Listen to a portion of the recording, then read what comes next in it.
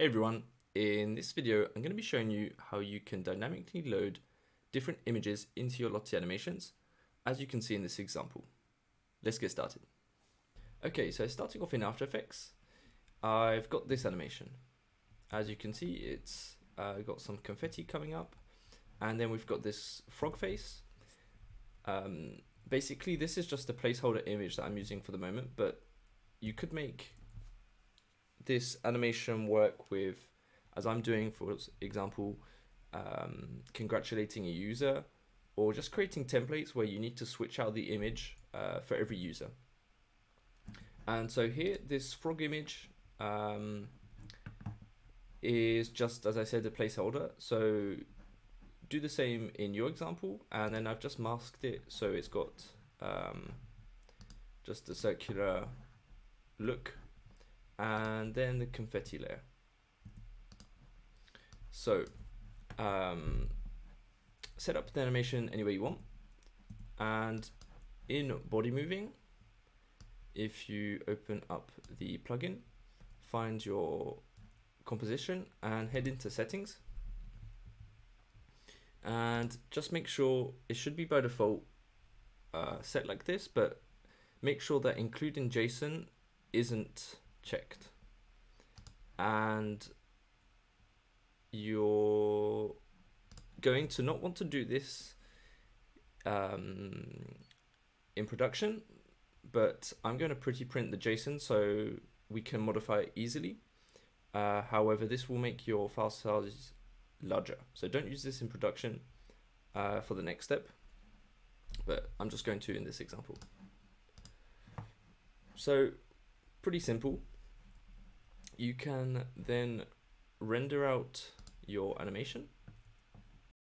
And so after you've rendered your animation, we're going to modify the JSON file. So here you can see we've got assets. And what I'm going to do is leave this U and P value, well, property, but remove their values. So just leave an empty string inside of there. So we're going to remove that, save that, and I'm just going to upload this to lottiefiles.com for easy access.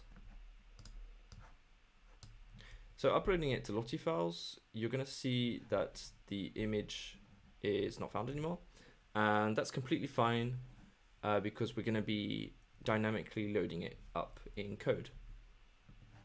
So grab the asset link for that, and the next step is to load the animation. So what we're going to do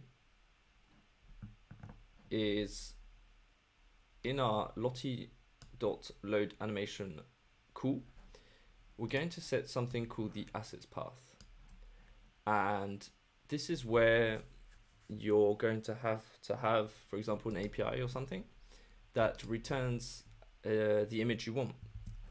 So here I'm just using this link because it just generates random faces, and so every time the animation is loaded, it's going to use one of these faces.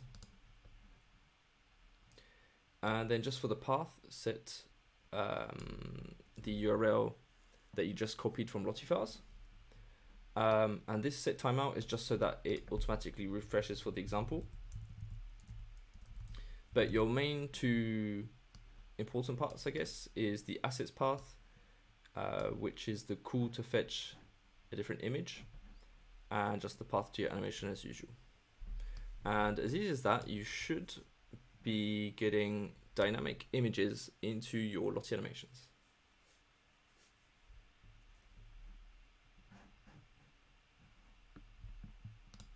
I hope this video helped you out, and if it did, be sure to leave a like and subscribe to the SVGenius YouTube channel to keep up to date with everything happening in the wonderful world of Lottie animations.